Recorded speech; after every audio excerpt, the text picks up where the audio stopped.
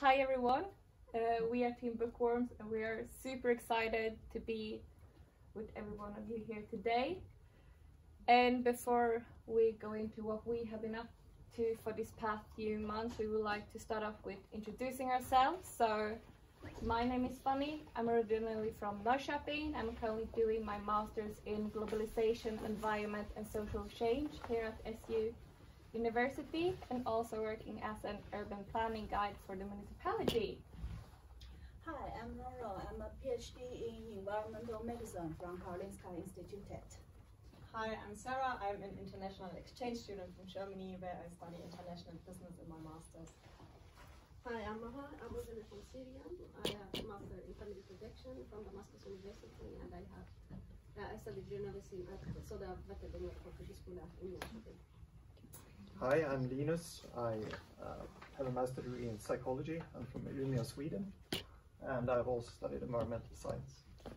Yeah, and I'm Pia. I'm also from Germany, but the north, and I studied in Germany biology, and now I'm in my master here at Stockholms University in molecular life science. And hi, I'm Catalina. I'm originally from Chile. I live here in Sweden, and I'm an industrial designer.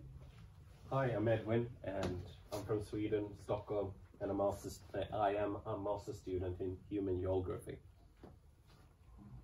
Yes, so if you back up to when we started this course, we were presented with a challenge from Kista Library regarding how to draw youth to the library, or more specifically so teenagers, since it's a group that tend to visit the library less frequently than other user groups, and also combined with the fact that they are kind of hard to reach out to in general. And this is actually a common problem or challenge for many libraries, so it's not unique only to Kista. And furthermore, for those of you who are not really familiar with the area of Kista, to give you some context, it can be seen as one of many million programs here in Sweden and consists of a vibrant and multicultural community, but it's also heavily segregated. And therefore the library can be seen as an important place to integrate people into the Swedish society, and it also has a strategic location since it's located in the center of Kista in the Galleria. And also in Sweden, the library law states that children and youth are a prioritized group. However, as we come to see, they tend to visit the library, for example, far less frequently, and therefore it's something that we need to acknowledge and focus more on. So with this background information, we went ahead and started to gain more information to see what the actual problems lies in, which I'll leave over to Edvin to tell you guys more about. Perfect. So yeah, we did interviews at first. So the target group, for example, teenagers. So we interviewed them in schools, at youth centers, in Kista Library, as well as in Kista Galleria. We also thought that adults would have great knowledge about the needs and interests of the youth, so we decided to interview staff at the youth center as well as several librarians. We also did observations, and one example would be in the Galleria to see where they normally hang out and how they are. And we broke this down, like data that we collected, into different insights and also pain points. And those are lacking collaboration between all these different stakeholders in society. The second one would be activities. Maybe the activities need to be changed. The third one would be the mental and physical space. Maybe the teens just don't feel welcome or that they belong in the youth section at the library. The fourth one would be lack of communication. Maybe the teenagers they're not aware of what the library can offer them. And the fifth one would be problems maybe within the organization. Maybe the librarians just simply don't have enough time or resources to work more directly with teenagers. And I'm leaving it over to Maha. Yeah, so we made the persona as a way to confirm the necessity of solving the existence problem in the library, and we have met 3 personas. Our first persona is Lara, the teenager, the 17-year teenager. She studied in her second year of gymnasium. Lara represents the teenagers who is regularly visiting the library to study, and she thus needs a suitable and comfortable place to study after school to do both her homework and group work with the classmates. Currently, she didn't get any information about the library offers for teenagers for activities, as example, book circle or theater. Our second persona is Catalina. Catalina is 35 years old. She works as a librarian, and her role is of youth librarian. Catalina has quite heavy workload and has struggled finding the time to work with teenagers. She needs more time to engage with the youth and build a more personal relationship with them, and this way create a better atmosphere for teenagers at Kista Library so they feel welcome. Our last persona is Abbe, a 14-year-old boy from Kista who is currently in the 9th grade. Abbe can be seen as a representation of the teenagers who are currently not regularly visiting the library. He is generally uninformed about the libraries offered for teenagers and has outdated perception of the library. He needs library to be a place where he can feel welcome and better sees his needs and interests. We will now move to Pia, who will talk about redefining the challenge. Yes, so while we started with the challenge here, we realized that our old phrasing of the challenge, like how to draw the youth to the library, may be a little bit too vague and not entirely capture the underlying problem and the challenge we want to initiate. So, but to understand our new point of view, you have to understand the difference between what people think a library offers and what it really is. So we realized that we need to change the teens' perspective of a library, because when we asked teenagers, most of the times the honest answer was like, isn't the library like a boring place for old people where the only thing you can do is reading a book? And this is exactly your problem, because that's not true. Because nowadays the library has a much broader meaning. For example, it's not only reading books like olden days, it's about having a book club, having a movie night, or doing esports streaming, or maybe learning something in a workshop like programming or how to do a podcast. And this is why we need to change that and to make it a place where everybody belongs. So, and also the teenagers, because unfortunately today it's like the teenagers feel like imposters in their own environment where they're supposed to feel like they belong to. So this is why we rephrased our challenge and have a new point of view. So it's a more complex one, so bear with me. So we believe that providing more resources centered around the teenagers could lead to a higher awareness of Kista's library potential for the youth and accommodates their need for studying, reading, and most importantly, engaging in activities that they're offering. Within the next process, we are creating our concept and ideas and prototypes. To create them, we always keep 3 things into our mind as to consider them. First is the feedback we get from different professionals, challenge giver as well as teens. Second is this concept or prototype target the core problems. And the third, is it feasible? So we first, the 2 ideas is focus on communication, improve communication between the youth and the library. The first one idea is within the library. The visual signs and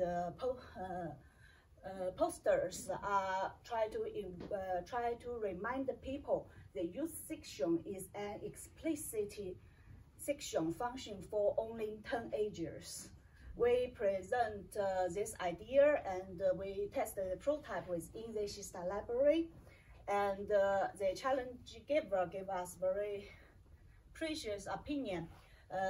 So this idea is very easy to follow down, and it's easy to continue. However, this idea only focused on the people or teenagers who's already inside the library, still do not reach the teenagers who's not currently in the library.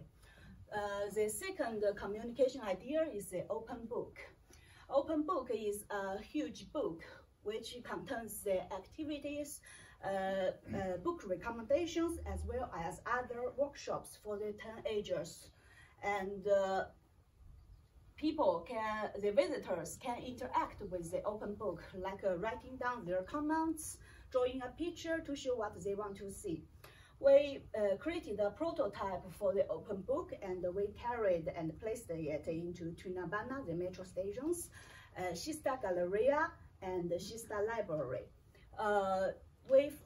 It is a good marketing tool to all the places, and it could be eventually reach the teenagers like Abby, who's not currently in use with library.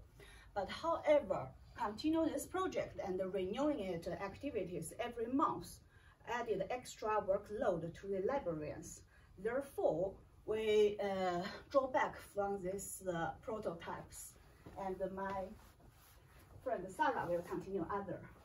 So our third idea is do-it-yourself activities for teenagers that would actively involve them in changing the design of the youth section at Kista Library. From prototyping and testing, we have realized that the teenagers are way more active when they are given a creative tool to communicate. However, this idea does not tackle the core problem of raising awareness among teenagers who are currently not coming to the library. Our next idea is focusing on the librarians and how they can engage with teenagers better. It is about interactive workshops where the focus is on learning methods to encourage and engage teenagers in decision making. From testing, we noted, however, that this idea would still require a lot of work from the librarians. So don't get me wrong, it's not that these ideas are bad ideas. It's actually quite the reverse. But we wanted to go even further and have a solution that solves multiple aspects.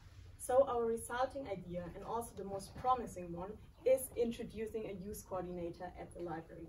The idea is to have someone that works closely with the teenagers and improves their connection with the library. As we have mentioned, we want to change the teens' perception of what a library is nowadays. And with the idea of a youth coordinator, we can exactly initiate a change here. So as Sarah mentioned, the youth coordinator is a person who is there for the teens to listen to their needs and wishes and to implement them at the library. It's someone that they can feel comfortable with, and it's a bridge between the librarians and the teens. It's also responsible for having a good stream of publicity, so keep them updated, trying to solve the current communication problem. At the same time, it's a way to minimize the current lack of stakeholder collaboration by visiting youth centers or schools and building a more close connection between them and Kista Library. Ideally, we imagine someone that can speak the most commonly spoken language in this area, for example, Swedish, English, and Arabic, and most of the time it would be in the youth zones, trying to interact with the teens, playing board games, making surveys, and mainly trying to listen to their ideas.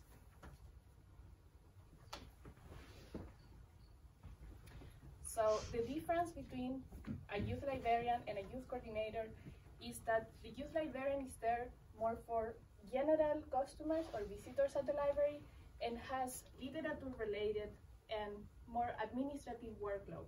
But the youth coordinator is someone that is 100% a resource for the teens, and also they can work together, but with autonomy and independence. The youth librarian is not responsible for monitoring the performance of the youth coordinator, but can, of course, support them.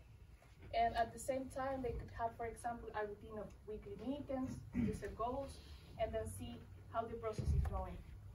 The main difference between them two is the outreach work. The youth coordinator is proactive. He knows the teens are not going to the library, so he takes the library to the teens. The next one. And we test this idea with a workshop with the librarians. And during this session, we could see and hear like feedback from them to see how we can integrate a role like this into their work environment and who could be a suitable candidate to fit this role. We also did a role play with the teams at the library, and from this meeting, we realized how important it is to have someone proactive. The teams have a lot to say, but they don't start the conversation. So by having, for example, different ways of communication, they can choose if they want to have an open conversation, to answer a survey, or to write their comments in an anonymous box. And the last comment related to this testing session is that the most young teenagers, around 13 years old, they were the most excited about this idea and they wanted to be informed if it's going to be implemented. Okay, so to sum up a little bit, we think that the youth coordinator can provide a lot of value for all the personas that we have identified. For the librarian, it can be a help to redefine the perception of the library from this boring place, it's only a physical building where you can only read, to a place that have multiple activities, workshops, book clubs, and so on. And also that the library can be brought to where the teenagers are, outside the library.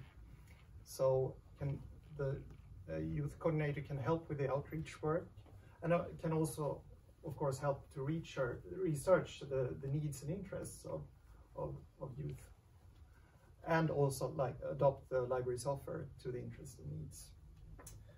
And for Lara, that is the teenager who comes to the library but only to study and read. For her, the youth coordinator can build a personal relationship to really make her feel welcome, and can inform her about all the activities that goes on in the library, and also encourage her to share her ideas of what she would like to see more of at the library. And also co-create activities. That has been something that has been going on in the library, that the teenagers have been active in actually creating activities at the library with the help of librarians, so activities by teenagers for teenagers, and we think that's an important idea that we can build on. And last but not least, Abbe, the teenager, doesn't come regularly to the library. We really think that the youth coordinator can be an important part to bring the library outside the physical building and to where Abbe and his friends are, and also to maybe organize activities outside the library in collaboration with other stakeholders, so they can see that the library is a fun place and maybe start to come there. But also build a relationship, a personal relationship, and engage Abbe and his friends in a dialogue about what they would like to see more of in the library. Yeah. And you want to add? Yeah. Yeah. So thank you very much for listening. I hope you got a little insight of what we've been up to the last 5 months. Of course, in like 15 to 20 minutes, you can't put everything in it that we've done the 5 months. So if you're interested in like more of like the other ideas of the youth coordinator or how we came to this, please feel free, of course, to read the report we've written. So, and if you have any questions, of course, feel free to ask, and we're happy to answer them. Thank you for listening.